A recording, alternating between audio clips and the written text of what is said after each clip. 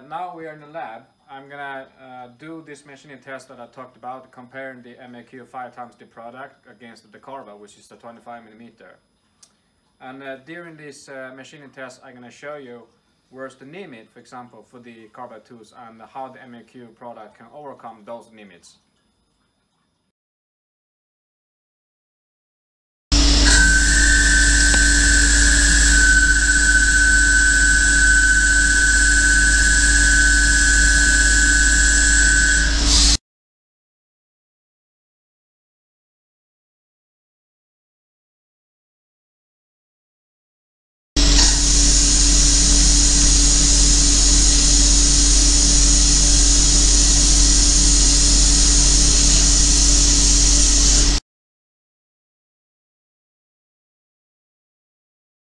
And if we take a look at the surface finish particularly, we can see that in extreme cases MAQ finished the job in a fairly good behavior, and you don't have much of vibrations, and it's quite stable, and the surface is nice and shiny. It can serve the function to be used as a sealing surface, but at the same time the carbide tool doesn't work at all. So this is actually why we suggest and recommend that you take a look at MAQ products, because we really want you to try it out so that you can see that this improves your machining process a lot better.